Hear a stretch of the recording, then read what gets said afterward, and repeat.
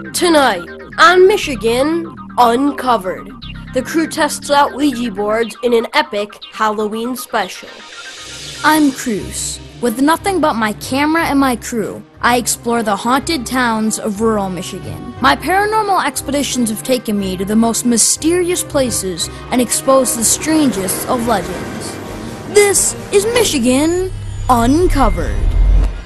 In the spirit of Halloween, we decided to test the paranormal claims of the infamous Ouija board. The first actual Ouija board was created in 1890 as a popular novelty item. But after its appearance in The Exorcist, people saw the Ouija board as a portal from hell. In fact, in Alamogordo, New Mexico, it was burned along with the Harry Potter books. I know during World War I, the Ouija board became really popular when people were trying to contact the spirits of dead soldiers. A lot of mainstream religions tell their followers not to use Ouija boards because of the fact of demonic possession. We had to purchase one of these spirit boards, so we decided to head out. Seeing as Ouija boards are a registered trademark of Hasbro, you can pick one up at almost any local Target. I think Ouija boards are like a parlor game. It's fun to try and play with it and see what happens, but I don't think they're serious. Right next to Operation is my portal to hell.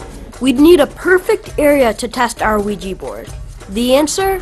Blood Road. Located in Metamora, Michigan, we had previously done 2 investigations here. Do you want me to leave? Holy, dude, did something just like seriously rub up against my back? Please, we really just want to contact you. If you want us to leave, just tell us.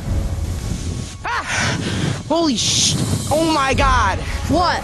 Dead serious. Alright, so I swear, I just look over there right now and then figure like goes like this and leaps into the tree and disappears. Being a former satanic worshiping ground, this would provide an excellent area to test our spirit board. For the MU Halloween special, will you do isolation? Maybe. Hey, shake with it right now. Shake. No. You gotta shake. It's a maybe. I'm not saying yes. Come on, just shake. It's Isolation. a maybe. Maybe. What? Then it's a no. No.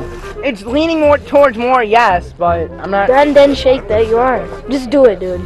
I'll do it. Come at me, bro. They better not. So Come you at are. me. You have to now. Yeah. But we still had a few hours before nightfall. Some may call it cheating, but we just call it shortcut. I wouldn't eat it. I dare you to eat it. Just try a little bite. Oh my god. It's all dusty. Grenade! This is kind of a ghetto corn maze.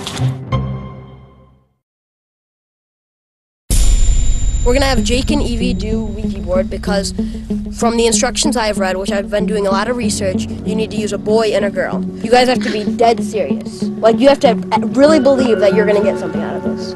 Like, no jokes, no laughing, dead serious. You have to be relaxed. Don't let anything distract you or interrupt you. Just sit there completely relaxed. Be patient. It's not gonna work immediately. And the thing is, we already know this place is haunted, so you are gonna get some activity, but we want to see what the Ouija board can do.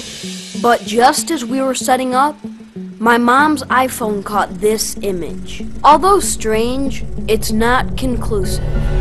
This is Jake and Eve's Ouija board session. Alright, we need to warm it up. The first step for using the Ouija board is to move the oracle around, warming it up. Is anybody here? You want us to leave?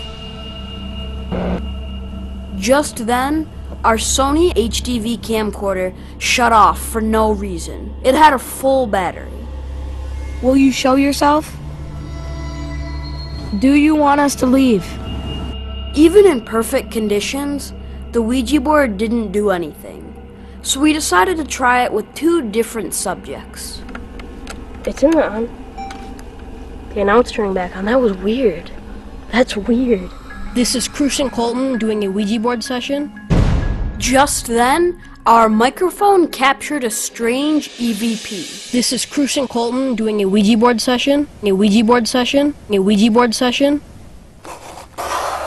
Okay, so my opinions on the Ouija board is that I'm very skeptical. I've used them several times before, and I really haven't gotten anything. If any spirit is here, could you please try to contact us through this Ouija board?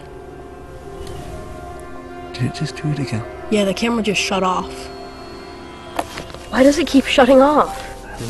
It's not, it doesn't have like a sleep mode or anything. So after our batteries are shutting off, full batteries shutting off, and really not getting much with the Ouija board, we're gonna try again. You ready?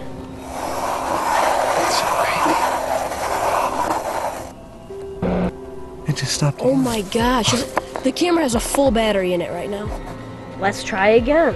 Oh my gosh! What? The battery just jumped. The battery's dead. What's going on? With all these camera troubles, we knew we were in the presence of something. Were you the one who was turning off the camera? Can you please try to contact us through this Ouija board? Do you want us to leave? Is anyone there? Without any responses, we decided to have our most sensitive member do isolation. Hello, I'm Colton. I'm not here to hurt you. I just want to talk. I'm shaking so bad I'm not even cold. If you're here, can you do something to show your presence?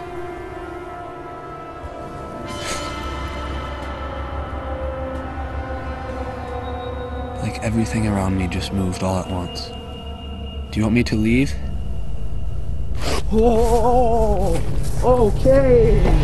I thought I heard like a really loud moan, almost yell, like off in the swamp. Colton was right. You can clearly hear a female scream off in the distance. Oh. Oh. But just as we were leaving... Hello? Hi, Deb. It's Deb. You are not going to believe this, but my car is dead. We're on Blood Road. Oh. Turn that thing off! Yeah, we were just getting ready to leave to head home, and the car just won't start. Our night on Blood Road had been an interesting one, but my views on the Ouija board haven't changed. In my opinion, the Ouija board is an overhyped toy. Testing our spirit board at an old satanic worshipping ground should have given us some incredible results. But we arguably proved that Ouija boards are nothing but a silly parlor game. See that? I got a sharpen mine. Hold on.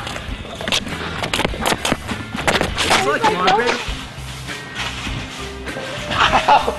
Ow!